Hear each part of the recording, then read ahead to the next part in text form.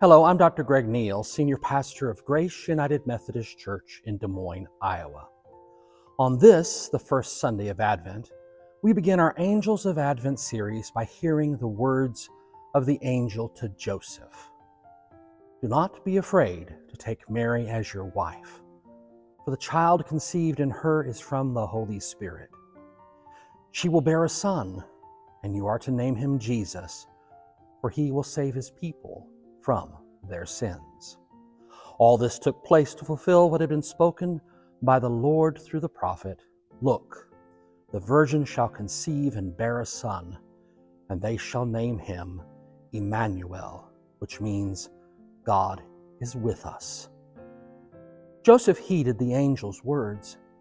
Will we hear the words of God's angels to us, calling us to accept the Christ child, the gift of God's grace, the source of our hope in the midst of a dark, cold, and hurting world? Join us for worship at Grace United Methodist Church to explore this question.